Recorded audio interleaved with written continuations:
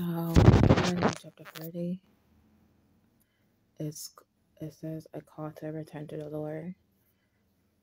So, in the future, when you experience all these blessings and curses I have listed for you, and when you are living among the nations to which the Lord your God has exiled you, take to heart all these instructions. If at that time you and your children return to the Lord your God, and if you obey with all your heart and all your soul and all the commands I have given you today, then the Lord your God will restore your fortunes, and he will have mercy on you and gather you back from all the nations where he has gathered you. Even though you are banished to the ends of the earth, the Lord your God will gather you from there and bring you back again. The Lord your God will return you to the land that belonged to your ancestors, and you will possess that land again. Then he will make you even more prosperous in numbers than your ancestors.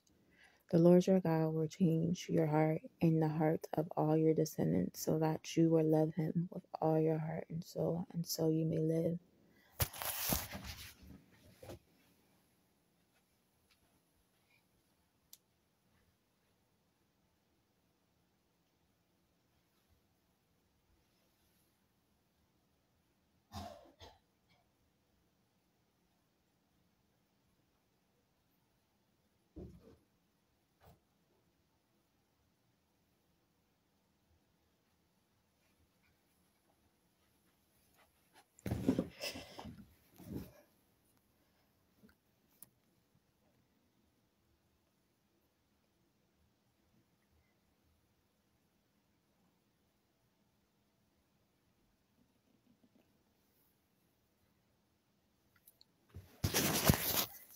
Anyways, talking about the Lord your God will inflict all these curses on your enemies and on those who hate and persecute you. Then you will again obey the Lord and keep all the commands that I am giving you today.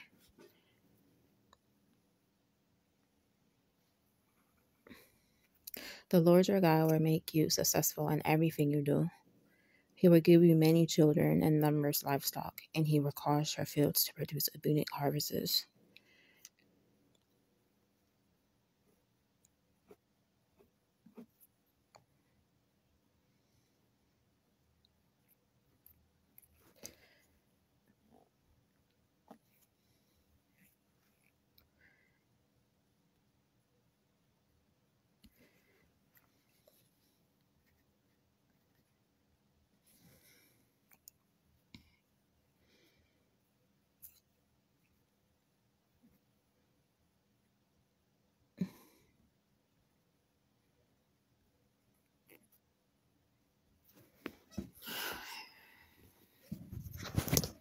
Hold on for a second.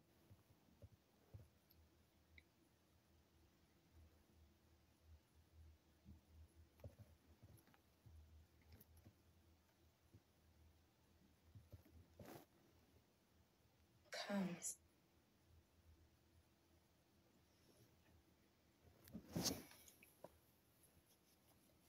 This phone is so freaking blurry. I don't know why. It's supposed to be an iPhone.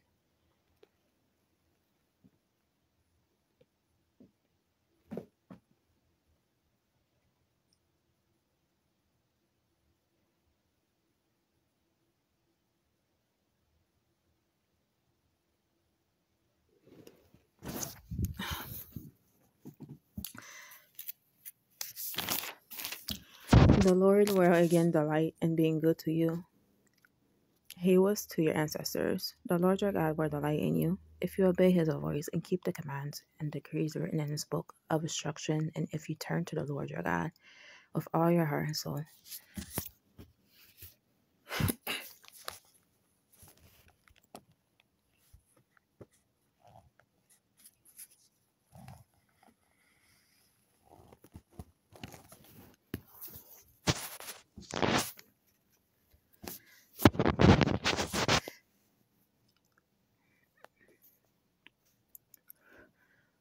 The choice of life or death.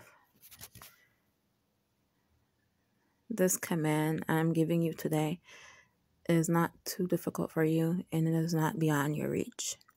It is not kept in heaven, so distant that you must ask who will go up to heaven and bring it down so we can hear it and obey. It is not kept beyond the sea, so far that you must ask who will cross the sea to bring it to us so we can hear it and obey.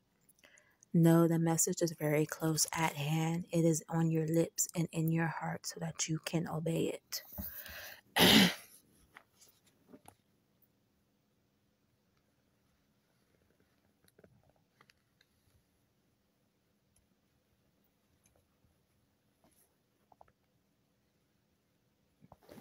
Now listen today. I'm giving you a choice between life and death, between prosperity and disaster. For I command you this day to love the Lord your God and keep his commands, decrees, and regulations by walking in his ways. If you do this, you will live and multiply, and the Lord your God will bless you in the land you are about to enter and occupy. But if your heart turns away and you refuse to listen, and if you are drawn away to serve and worship other gods, then I will warn you now that you will certainly be destroyed. You will not live a long, good life in the land you are crossing the Jordan to occupy.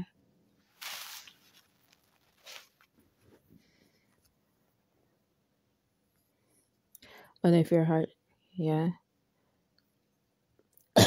then I will warn you that you will certainly be destroyed and you will not live a long, good life in the land you are crossing the Jordan to occupy. Today I have given you the choice between life and death, between blessings and curses. Now I call on heaven and earth to witness the choice you make. Oh, that you would choose life, so that you and your descendants might live. You can make this choice by loving the Lord your God, obeying him, and committing yourself firmly to him. This is the key to your life.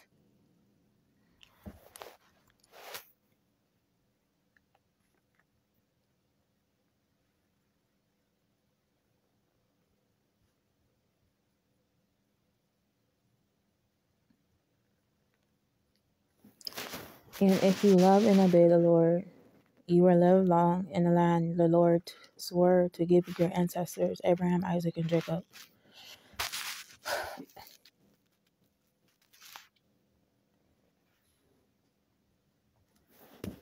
So that's Deuteronomy chapter 30.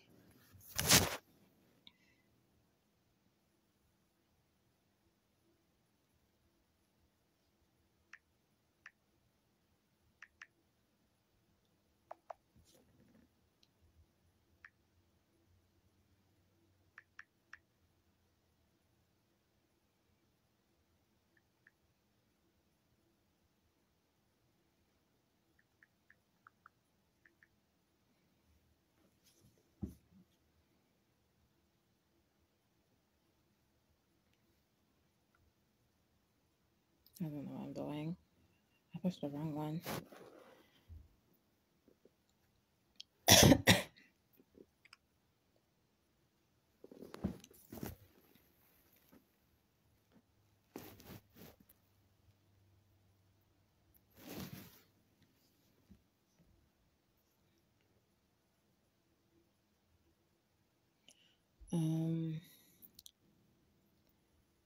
Verses Deuteronomy 30, verses 11-14 discuss how God commands are accessible and doable within the people's power to obey.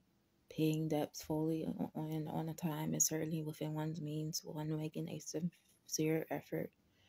Verse 15 says God has set life and prosperity, death, and adversity before the people. Choosing life involves honoring responsibilities like timely debt repayments to enjoy the blessings of prosperity.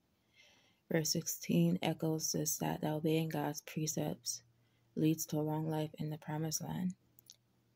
Paying creditors promptly helps sustain one's livelihood and credible worthiness. Throughout Deuteronomy, the people are encouraged not to oppress or defraud fellow Israelites in business dealings. Paying more than the minimum avoids burning lenders with long-term interest obligations. Chapter 30 portrays the rewards of diligently fulfilling one's duties to God and community responsibility. Responsible credit management through larger payments reflects acting with integrity and financial commitments. So in summary, Deuteronomy supports basic obligations head on through prompt good faith efforts to resolve debts. They honor biblical teachings of accountability, compassion, and choosing blessings through upright conduct and relationships, paying more than minimums echoes these principles. Okay.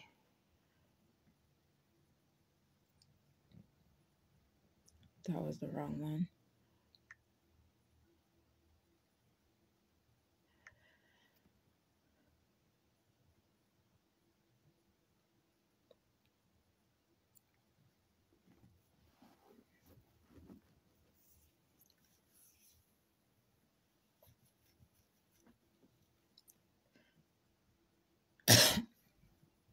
So Deuteronomy chapter 30.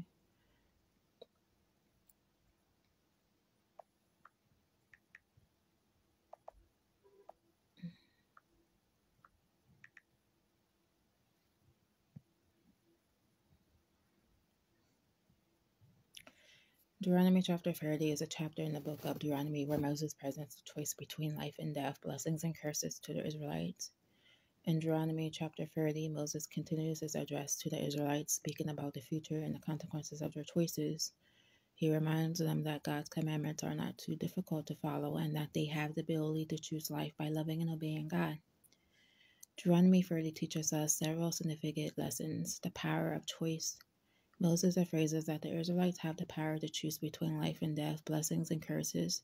This teaches us that we also have the freedom to make choices that impact our lives and our relationship with God. Our choices have consequences, and it is important to choose wisely. The call to love in God, to love and obey God. Moses encouraged the Israelites to love and obey God with all their hearts and souls. He reminds them that God's commandments are not burdensome, but rather for their own good. This teaches us the importance of wholeheartedly loving and obeying God, recognizing that His commandments are meant to guide us and bless our lives.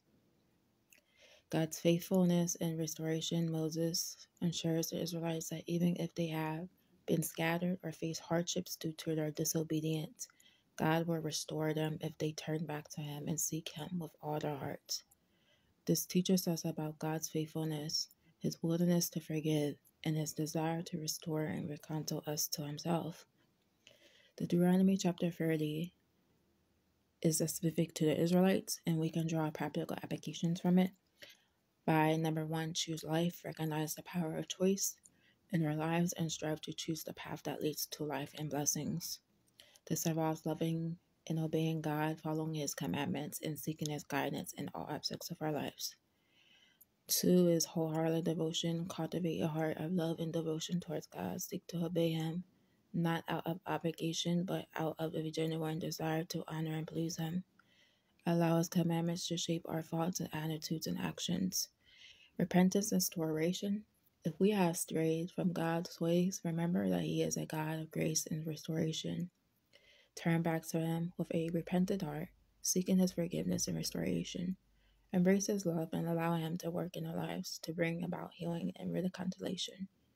So in summary, Deuteronomy 30 teaches us that the power of choice, the call to love and obey God, and faithfulness and restoration of God. May we choose life by wholeheartedly loving and obeying God. And when we fall short, may we humbly seek His forgiveness and restoration, knowing that He is faithful and to restore and bless those who turn to Him.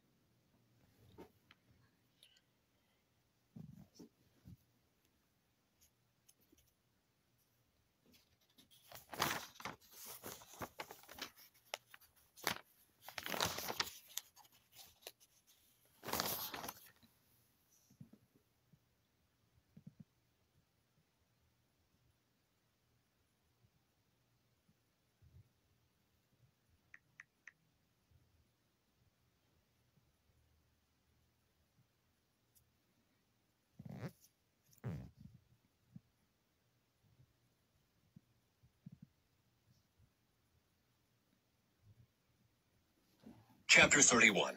Joshua becomes Israel's leader. When Moses had finished giving these instructions to all the people of Israel, he said, I am now 120 years old, and I am no longer able to lead you. The Lord has told me, you will not cross the Jordan River. But the Lord your God himself will cross over ahead of you. He will destroy the nations living there, and you will take possession of their land. Joshua will lead you across the river just as the Lord promised. The Lord will destroy the nations living in the land just as he destroyed Sihon and Og, the kings of the Amorites. The Lord will hand over to you the people who live there, and you must deal with them as I have commanded you. So be strong and courageous. Do not be afraid and do not panic before them. For the Lord your God will personally go ahead of you. He will neither fail you nor abandon you. Then Moses called for Joshua, and as all Israel watched, he said to him, Be strong and courageous, for you will lead these people into the land that the Lord swore to their ancestors he would give them. You are the one who will divide it among them as their grants of land. Do not be afraid or discouraged, for the Lord will personally go ahead of you. He will be with you. He will neither fail you nor abandon you. Public reading of the Book of Instruction. So Moses wrote this entire body of instruction in a book and gave it to the priests who carried the Ark of the Lord's covenant and to the elders of Israel. Then Moses gave them this command. At the end of every 7th year, the year of release, during the festival of shelters, you must read this book of instruction to all the people of Israel when they assemble before the Lord your God at the place he chooses. Call them all together, men, women, children, and the foreigners living in your towns, so they may hear this book of instruction and learn to fear the Lord your God and carefully obey all the terms of these instructions. Do this so that your children who have not known these instructions will hear them and will learn to fear the Lord your God. Do this as long as you live in the land you are crossing the Jordan to occupy. Israel's disobedience predicted. Then the Lord said to Moses, The time has come for you to die. Call Joshua and present yourselves at the tabernacle, so that I may commission him there. So Moses and Joshua went and presented themselves at the tabernacle, and the Lord appeared to them in a pillar of cloud that stood at the entrance to the sacred tent. The Lord said to Moses, You are about to die and join your ancestors. After you are gone, these people will begin to worship foreign gods, the gods of the land where they are going. They will abandon me and break my covenant that I have made with them. Then my anger will blaze forth against them. I will abandon them, hiding my face from them, and they will be devoured. Terrible trouble will come down on them, and on that day they will say, These disasters have come down on us because God is no longer among us. At that time I will hide my face from them on account of all the evil they commit by worshiping other gods. So write down the words of this song and teach it to the people of Israel. Help them learn it, so it may serve as a witness for me against them. For I will bring them into the land I swore to give their ancestors, a land flowing with milk and honey. There they will become prosperous, eat all the food they want, and become fat. But they will begin to worship other gods. They will despise me and break my covenant. And when great disasters come down on them, this song will stand as evidence against them, for it will never be forgotten by their descendants. I know the intentions of these people, even now before they have entered the land I swore to give them. So that very day Moses wrote down the words of the song and taught it to the Israelites. Then the Lord commissioned Joshua, son of Nun, with these words, Be strong and courageous, for you must bring the people of Israel into the land I swore to give them. I will be with you. When Moses had finished writing this entire body of instruction in a book, he gave this command to the Levites who carried the Ark of the Lord's covenant. Take this book of instruction and place it beside the Ark of the covenant of the Lord your God, so it may remain there as a witness against the people of Israel. For I know how rebellious and stubborn you are. Even now, while I am still alive and am here with you, you have rebelled against the Lord. How much more rebellious will you be after my death? Now summon all the elders and officials of your tribes, so that I can speak to them directly and call heaven and earth to witness against them. I know that after my death you will become utterly corrupt and will turn from the way I have commanded you to follow. In the days to come, disaster will come down on you, for you will do what is evil in the Lord's sight, making him very angry with your actions. The Song of Moses.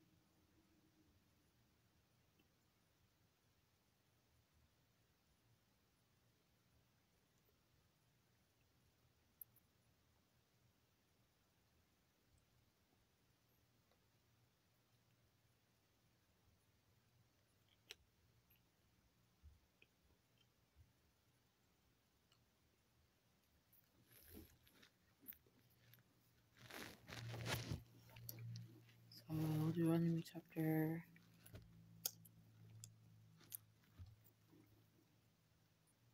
31.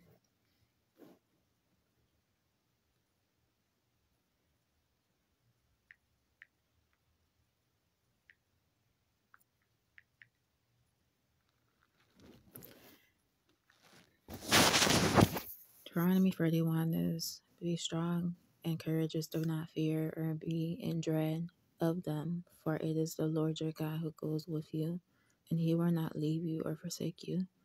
Moses is addressing the Israelites, preparing them for their entry in the promised land. He encouraged them to be strong and courageous, assuring them that God will be with them and will never abandon them.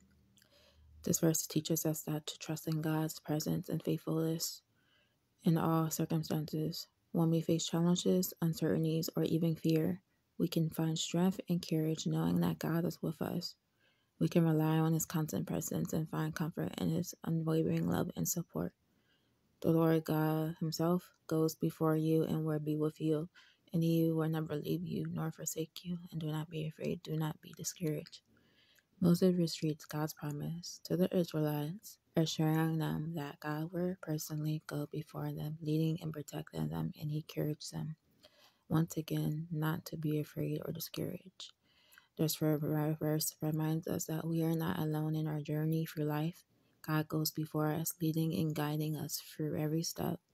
We should not allow fear or discouragement to hinder our progress or faith. Instead, we can find confidence and hope in God's presence, knowing that he is actively working in our lives. Now therefore write this song and teach it to the people of Israel. Put it in your mouths, that this song may be a witness for me against the people of Israel. God instructs Moses to write a song and teach it to the Israelites. This song would serve as a witness against them, reminding them of God's faithfulness and their responsibility to follow him. This verse affirms the importance of remembering and proclaiming God's faithfulness and teachings, and encourages us to engage in worship and song, using them as tools to testify to God's goodness and to remind ourselves and others of his faithfulness. It also reminds us the significance of passing down our faith and teachings to the next generation, ensuring that they too have a strong foundation in God's Word, the Bible. In summary, Deuteronomy 31 provides a valuable lesson about trusting in God's presence, finding courage, and remembering his faithfulness. It encourages us to lean on God's promises, not allowing fear or discouragement to hinder our faith. Additionally, it reminds us of the importance of worship and passing down our faith to future generations. This teaching can be practically applied in our lives as we navigate challenges and seek God's guidance and share his love and trust with others.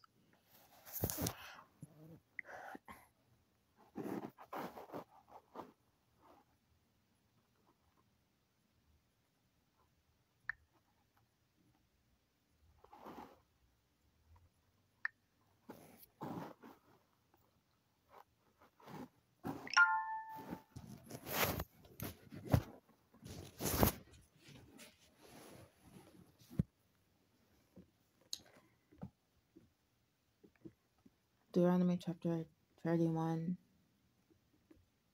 27-29. Moses knew that the Israelites, despite all they had seen of God's work, were rebellious at heart. They deserved God's punishment, although they often receive his mercy instead. We too are stubborn and rebellious by nature. Throughout our lives, we struggle with sin. Repentance once a month or once a week is not enough. We must constantly turn from our sins to God and let his mercy save us.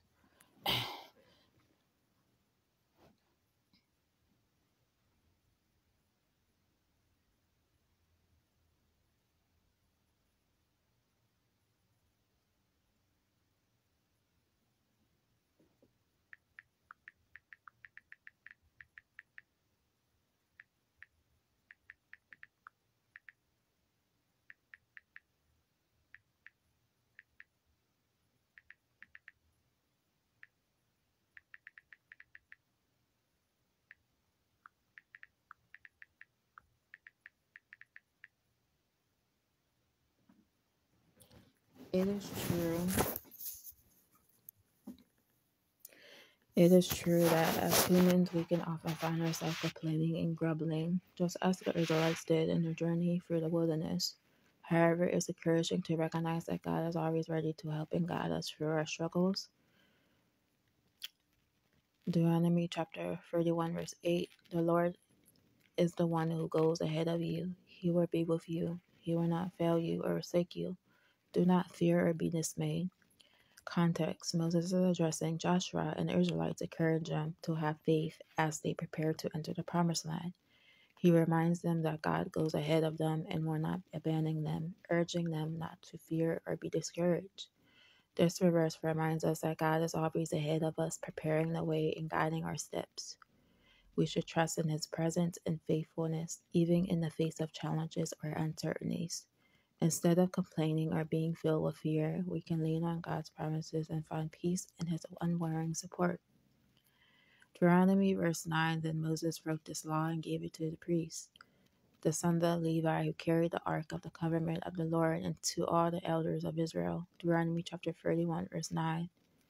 Context: after God speaks to Moses, he writes down the law and entrusts it to the priests and elders of Israel, ensuring its preservation and transmission to future generations.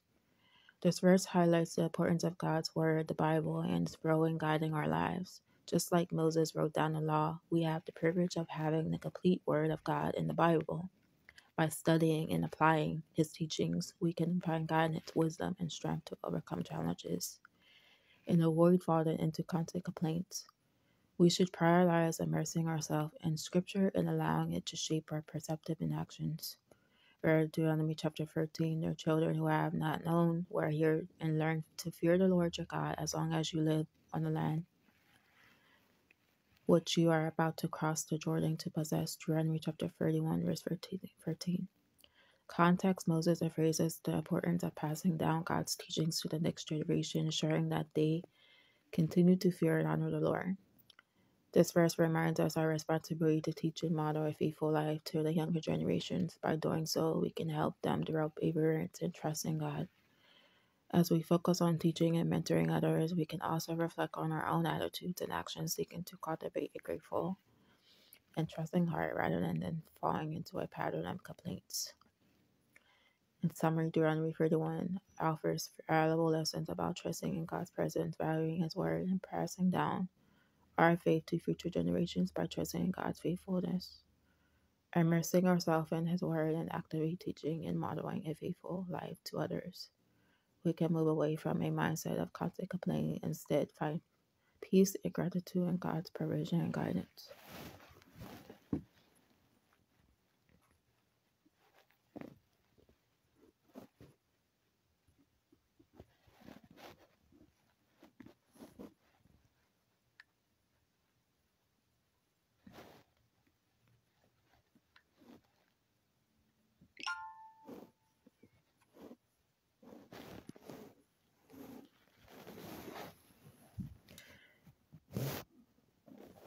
So, Deuteronomy